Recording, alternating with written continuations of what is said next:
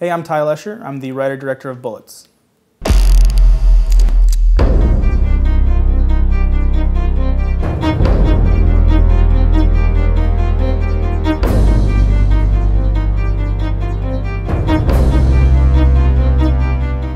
The thing that inspired me to write Bullets and to want to see it made into a series was that I have a regular Saturday night game of poker that I go to with my family. And it kind of evolved out of that dynamic of seeing, like, you know, what would I do if I wanted to get into the big leagues? How would I get that money? You know, okay, well, being a bank teller, they have access to a bunch of money, but how do they get it out of a certain account, you know? So it just kind of evolved off of that idea. And just through like general conversation with like my family at the poker table. Originally it was going to be like a buddy comedy, kind of goofy. The two guys were going to just be these bumbling idiots who stole money from a bank and went to Vegas to play in the World Series of Poker. But it ended up not being a very good story that way, so I kind of rewrote it, re-envisioned it to be more of a dramatic thing. And I found that there's too much of a story there to be one film, and it works better as a series, and I don't have the funds or whatnot to see a TV series made, so I decided, you know, take it in my own hands and start to make it as a web series. It was tough to be the writer and now transition into being a director for Bullets, because as a writer, you're playing every character, you're everything in your head, you're shooting it in your head as you write it, and then to switch over from that and actually start to make it real and be the director and start making the creative choices for that, I had to just kind of take my writer hat off, forget about the fact that I wrote the script, and only look at it from being a director and from how it's going to be shot. So from that sense, it was kind of tough to just kind of let it go and let it see what it's going to evolve into. The thing that compels me to get involved in a project is the story first and foremost. I have to really like the story and really like the characters and like the premise. I guess the hook and the concept is the big thing for me. If something doesn't have a good hook, I don't really get involved with it. It doesn't catch my eye, I guess.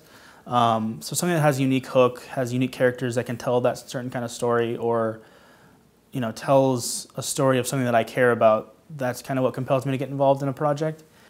The most challenging part of being a director for me was having to have an answer immediately to the thousands of questions that you get asked on a daily basis.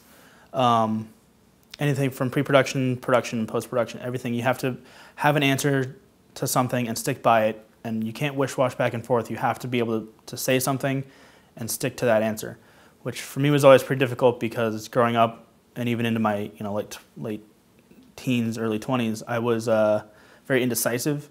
I would always wish-wash on stuff. I'd go back and answer questions again because I didn't feel comfortable with the answer that I gave. But that's something that I've had to work through.